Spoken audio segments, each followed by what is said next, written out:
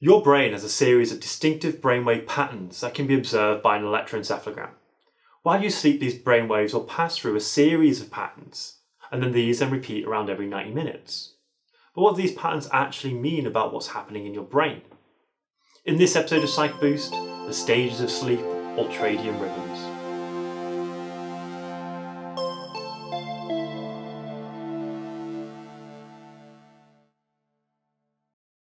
So far we've discussed the 24-hour circadian rhythm, known as the sleep-wake cycle, and the 28-day infradian rhythm, the menstrual cycle. In this video we'll explore the ultradian rhythm, the stages of sleep. Be sure to remember that a circadian rhythm repeats around once a day, infradian is less frequent than every day, and ultradian is more frequent than every day. Remember that infradian is infrequent should help get them the right way around. When describing brainwaves shown by EEG, the frequency is the number of waves per second and the amplitude is the size of the wave. The 5 main distinctive patterns are delta, theta, alpha, beta and gamma. As sleep becomes deeper, slower patterns like theta and then delta dominate. There are 4 distinct stages of sleep. The first 3 stages are non-REM sleep, or NREM, and these are known as N1, N2 and N3. The other stage of sleep is REM, or rapid eye movement sleep. REM being the stage in which you dream. The entire cycle takes around 90 minutes and repeats 4 to 5 times over the course of a night's sleep. Progressing from N1 to N3 sleep, we can describe as moving from a light sleep to a deeper and deeper sleep. You're less easily woken and the brainwave patterns slow to a lower frequency but with a higher amplitude. N1 is a sensation of moving from awake to asleep. You're easy to wake and the body can move suddenly. These are called hypnic jerks. There may be a sensation of falling, or even mild auditory or visual hallucinations called hypnagogic hallucinations. This stage can be identified on the EEG by the presence of theta waves, waves that are slower in frequency but greater in amplitude than wakefulness. N2 is deeper sleep. You're less easy to wake and the body relaxes. Heart rate and body temperature falls and the eyes are still. This stage can be identified on the EEG by slowing of brainwaves, but occasional bursts of activity called sleep spindles and K complexes. N3 is the deeper sleep. You're hard to wake and the body is fully relaxed. Heart rate and body temperature falls and the eyes are still. This stage is known as slow wave sleep and can be identified on the EEG by slow frequency but high amplitude waves called delta waves. In REM sleep, your brain returns to an active state similar to wakefulness as seen on the EEG, but the body is paralysed. Because of this, REM sleep is also known as paradoxical sleep. Physically, REM sleep is characterised by rapid eye movement, giving REM its name. REM is associated with dreaming, as if you wake someone in this stage of sleep, they will describe vivid dreams. That's one cycle of sleep.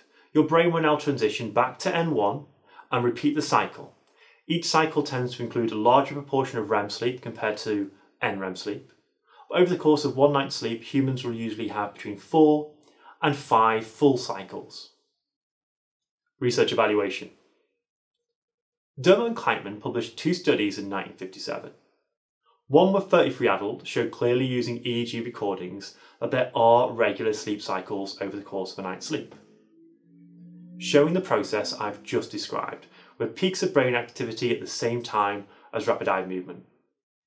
The second paper with 9 participants demonstrated REM sleep was associated with dreaming by showing when woken at different stages, recall of dreams was the most vivid when woken in the REM stage.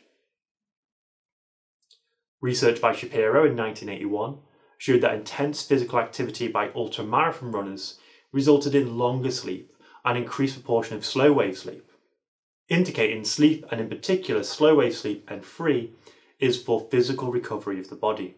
The function of REM is debated by psychologists, many suggesting REM has a role in memory consolidation. However, research by Hyder in 1970 suggests REM sleep is for brain recovery, as this research showed that an extended period of REM sleep for 10 patients whose brains were recovering from overdose. Evaluations. Newborn babies have about 80% of their night's sleep in REM, compared to 20 to 25% in adults. This suggests that while the overall pattern of stages is consistent, It adapts to the developmental needs of the individual. An understanding of the stages of sleep is leading to the development of technology and devices that can help individuals track and improve their own sleep. For example, if woken in stage 4, people feel groggy and disorientated. Avoiding this could lead to a happier, healthier and more productive population. Our understanding of the sleep cycle is continuing to adapt with the development of more sophisticated EEGs and other techniques. In 2007, the old stages 3 and 4 sleep were combined into the new N3 stage.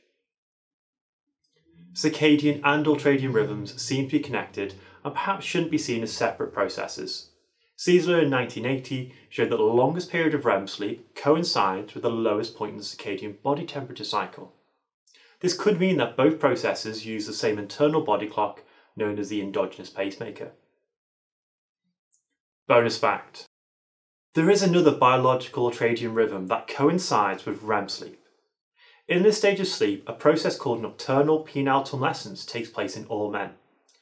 Simply put, this means that men develop an erection during the night and in the morning. In fact, 5 times a night, right in time with their periods of REM sleep. Some endocrinologists think that the reason for NPT is to help with penile health, by providing a fresh supply of oxygenated blood, avoiding damage.